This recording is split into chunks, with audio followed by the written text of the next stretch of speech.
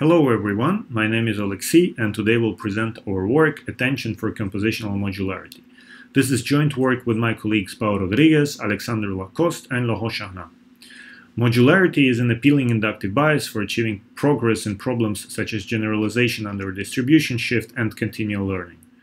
Different forms of attention have been proven useful for achieving meaningful modularity in the mixture of experts context. In this work, we concentrate on the architectural paradigm that we call compositional modularity. In compositional modularity, the network is dynamically constructed for each input sample through a sequence of module selection and application steps. Here, a single module is a simple nonlinear MLP that receives as input either raw input sample or the output of previously applied module.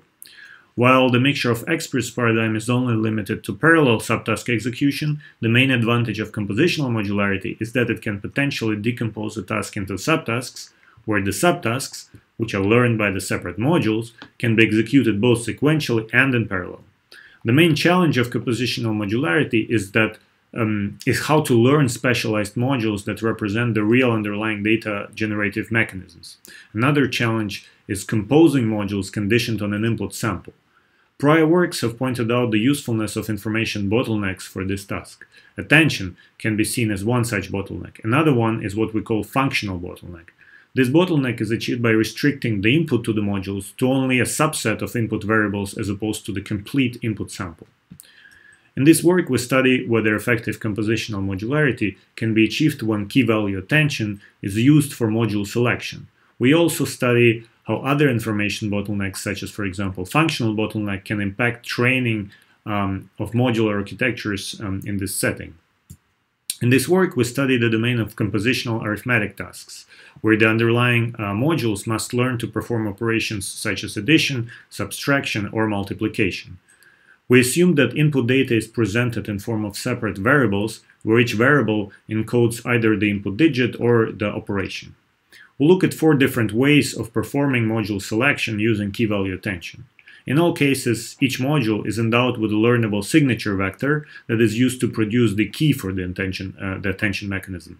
Without going too much into the details, the tested baselines differ from each other in how the query is produced from the input variables. Hence, an end-to-end modular method should be able to simultaneously learn which module to select at each modular layer, as well as how to learn the functionality of each of the modules. Briefly, in our experiments, we find that modular solutions reliably outperform monolithic model in terms of OD loss. This is in the left plot.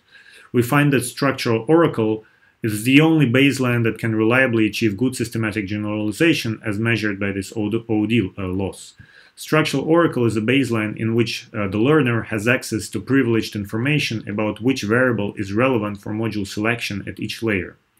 The out-of-distribution loss here is used as a proxy for systematic generalization ability of the models, and it is measured on a test set that contains combinations of mathematical operations that were not seen during training.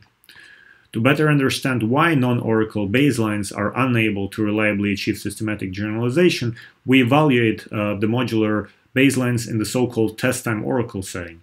Here we check every possible path through the modular network during testing and report the performance of the best performing path.